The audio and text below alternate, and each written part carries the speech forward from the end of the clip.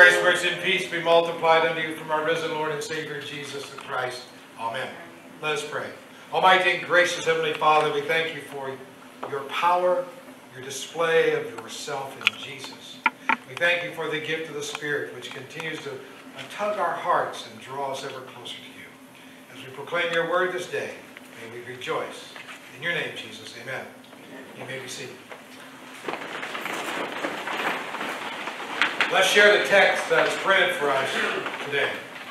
The Jews said, "Jesus, who do you think you are?" Jesus replied, "If I glorify myself, my glory means nothing. My Father, whom you claim as your God, is the one who glorifies me. Though you do not know him, I know him. Very truly I tell you, before Abraham was born, I am." At this they picked up stones to stone him, but Jesus hid himself, slipping away from the temple. Well, things are not always what they seem. Even Jesus isn't always what he seems. Ask the average Joe or Jane to describe the Savior, and they'll come up with an endless list, an interesting list. They will tell you that he was good, he was kind, he was gentle, he was caring, compassionate, and forgiving. In truth, you and I are not what our public image projects either. Our insides don't often match up with our outside. We diet, we exercise, we wear makeup, we color our nails, we brush our teeth, we fix our hair. All to help our outsides look good. But no diet has been developed which can shape us from the inside. We may work hard to live in the right neighborhoods and drive the right car and dine at the right restaurants and send our children to the right schools and have the right people invite us to the correct social events. But there's no amount of work which we can do to make our really self right before God. During these past few Sundays, our messages have centered on the words and the miracles of Jesus in the Gospel of John.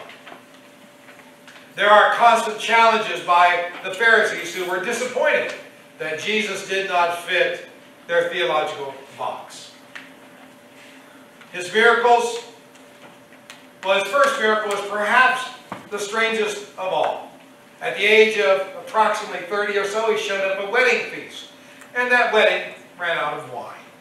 In the village life in Galilee, a wedding brought tremendous celebration to the village and lifted the life to new heights. It usually lasted a week. The bride and bridegroom would make a gala presentation and procession through the streets of the town. Think of the scenes that you might remember from TV movies about weddings in Italian villages. There was dancing. There's platters of food, jugs of wine, weddings and laughter and music. Well, John is telling us that this was a moment of social crisis when the whole wedding party nearly came to a halt. The wine ran out. Now Jesus, of course, we know, turned the water into wine, but it was a one-time event. When you read the other Gospels, Matthew, Mark, and also John, you're going to find that Jesus healed hundreds and thousands of sick people. What began as a tragic tale of a man who was born blind ends in his healing, and the Pharisees become blind to who is in their midst. A paralyzed man has forgiven his sins and healed of his disease. Jesus was immediately censored as a heretic because the man healed, it happened on a Sabbath. This healing posed a grave threat to the official doctrine. Jesus has stepped outside the correct theological box. The Pharisees, of course, could not disprove the miracle, but they remained blind to the reality that God was walking in their streets. The streets of their city. Now we know that Jesus was a great storyteller. He said he was like a gate for the sheep. He was like a shepherd who could lead his flock to pasture, and if one was lost, he would seek it out and carry it home on his shoulders. The Pharisees knew that he was quoting from Ezekiel 34, because God promised that if the ordained religious shepherds ever failed to take care of God's children of Israel, he himself would come. After the feeding of the 5,000 by the Sea of Galilee, Jesus told the disciples, "Oh, go on across the lake. I'll catch up with you later." And he went up onto a mountain to pray. And then suddenly there was this frightening storm that blew down across the lake. And the disciples were rowing against the storm all the way. And late at night, Jesus joined them by walking on the water. It was in that moment the disciples realized that Jesus, he was God in their midst. The next day, the people came around the lake and they were looking for Jesus again. They wanted more food. They wanted another miracle. They wanted to make Jesus their king. Well, that would fit their theological box. In the end, Jesus was not their kind of Messiah. He would not provide bread and a circus on demand. The miracles attracted crowds and applause, yes, but rarely encouraged repentance and faith. In the winter, just a few months later, at the Feast of Hanukkah, the Jewish religious officials asked Jesus, "How long are you going to keep us in suspense? If you're the Messiah, tell us plainly." Jesus said, "Well, I did tell you. I showed many miracles that could have only been accomplished by God himself. But you've chosen not to believe because you're not my sheep. My sheep know my voice and I know them. My heavenly Father, your heavenly Father, and I are one." Whoa, whoa, whoa, whoa, whoa. No, you can't say that. And so they began to pick up stones and stone him. He said, "Well, I've shown you many great miracles. For which of these miracles are you stoning me?" And they said, "Well, we're not stoning you for any of these miracles because you, a mere man, claim to be God." That's blasphemy.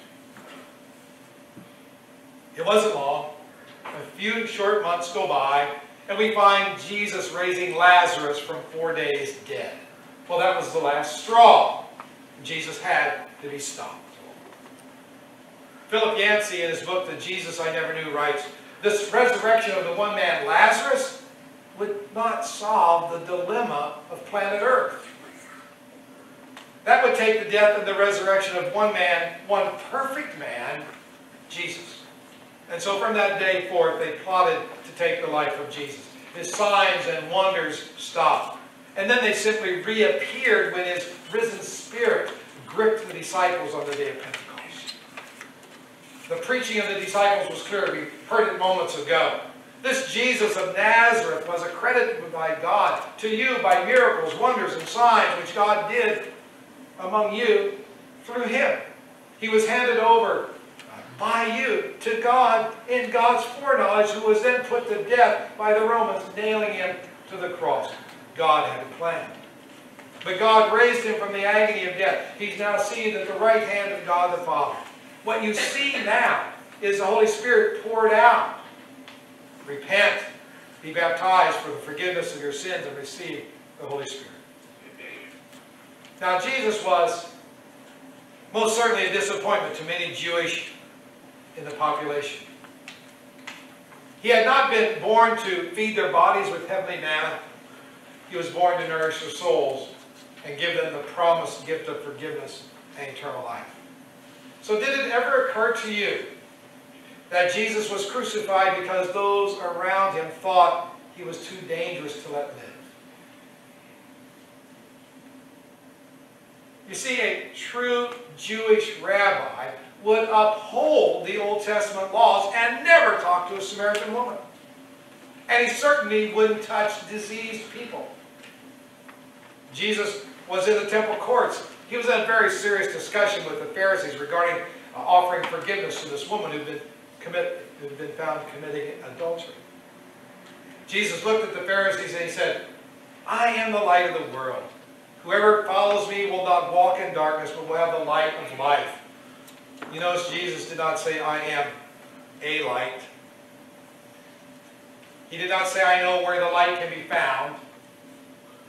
He did not say, "I'm one of many lights." I am the light. Before Abraham was born, I existed. I can forgive her. Now that's a problem.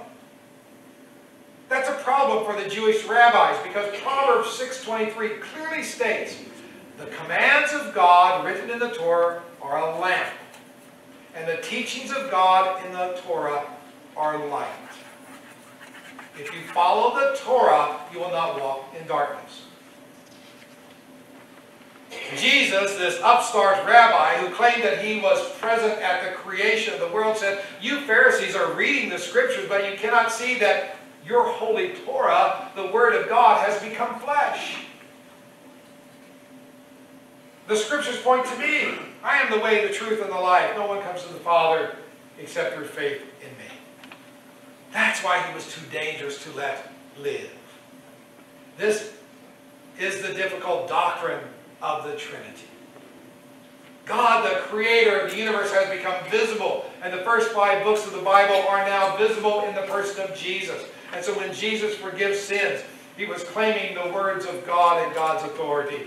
His disregard for the Sabbath scandalized the Pharisees, breaking the Sabbath rules of Moses with a capital offense.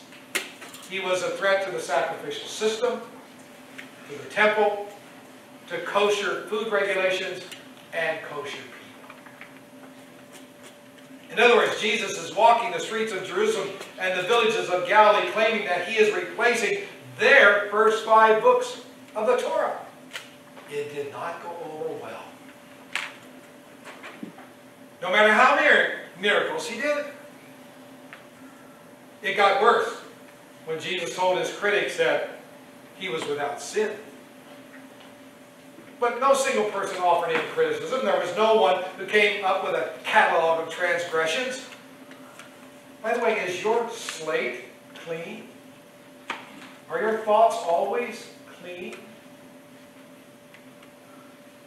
Well, neither is mine. That's why you and I need a Savior. And that's why God came to the planet he created, to the people he created, to save us. He had to be perfect to take our place. After the religious authorities arrested Jesus in the Garden of Gethsemane, he went through 6 interrogations with some Jewish councils and the Romans, all in 24 hours. There was no fancy TV Perry Mason and no bull to create a perfect jury. Not a single witness rose to his defense. In the end, an exasperated governor simply pronounced a harsh verdict of death on a cross. Now, you and I can never understand the Christian faith without understanding the cross of Christ. And we'll never understand the cross of Christ until we see that it was God's hand at work in Jesus' death on the cross and his resurrection. God presented Jesus Christ as a sacrifice of atonement through his blood, Paul writes. This phrase, sacrifice of atonement, translates a Greek word that means propitiation. Now, I think I've maybe used that word propitiation once or twice in my entire preaching career. I think Pastor Hughes used it more. Few people have ever heard the word propitiation, and fewer still understand what it means. Here's the definition. To turn away wrath by offering a gift. Jesus Christ turns away the wrath of God by offering the gift of his perfect love. Propitiation. When Jesus hung on the cross, he cried out, my God, why have you forsaken me? In that moment, all the wrath of God against sin was poured out onto Jesus. He became sin for us. All of your broken commandments, all of your broken ethics were placed there. The sins of the whole world were poured out on Jesus. And in that moment, God simply turned his face away from his own Son. And then when a sinner stops trusting in his own good deeds to earn God's blessings or earn God's love, and then puts trust in the death and the resurrection of Jesus, God simply transfers the righteousness of Jesus to everyone who grabs hold of the cross. When Jesus was crucified and buried, the Pharisees thought, oh, that's the end of his story. The message is silenced. His ideas have been put to rest. His promises buried in a borrowed grave. Well, things are not always as they seem. 3 days after his crucified corpse was shut away and sealed behind a stone wall, Jesus came back to life. His resurrected, glorified body has changed human history, your life and mine. Propitiation became a reality. The Apostle Paul writes, if Christ has not been raised, our preaching is useless, and so is your faith. If the Holy Spirit that raised Jesus from the dead, well, it is that same Holy Spirit of the risen Jesus that now enables your heart and mind to believe the story, His story, to believe the resurrection to be true. Jesus promised that His Holy Spirit would be His physical replacement in the world, convicting the world of sin, and then coming to dwell in each believer. His Holy Spirit would, throughout our lives, produce spiritual gifts to expand the work of God on earth. His Holy Spirit would change our hearts so that our outsides would not need makeup or pretend kindness. His Holy Spirit gives us true goodness, sincere kindness, true gentleness, joy, peace, and faithfulness. And thus, by the power of the Trinity, we imitate Jesus. Go and do. Go and do. Amen. And now may the peace of our Almighty God and the mystery of our God continue to strengthen you and hold you in the palm of His hand until you're privileged to stand at His heavenly side. Amen.